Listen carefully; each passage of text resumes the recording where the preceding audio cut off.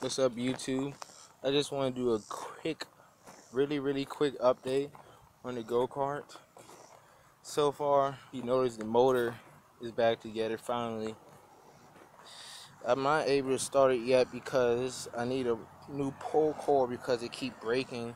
I need a thicker one, and I need to put the car back together.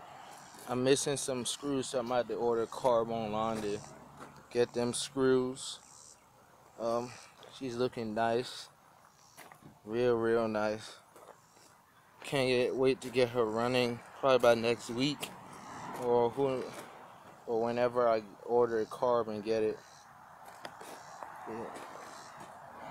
Everything's hooked up, brand new spark plugs. Both of those on. It's looking nice. Alright, that's it.